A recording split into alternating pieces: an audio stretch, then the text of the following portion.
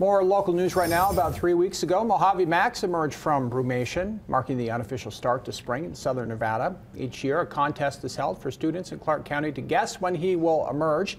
And today, the winning student was awarded with a field trip to meet Max in person.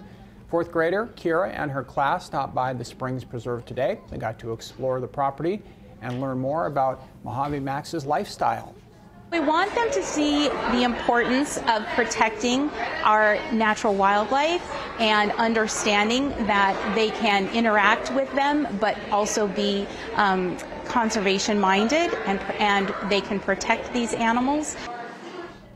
More than 4,000 students entered the 2024 Mojave Max Emergence contest, which ended on Tuesday, April 23rd at 3:09 p.m. when Mojave Max emerged from his burrow.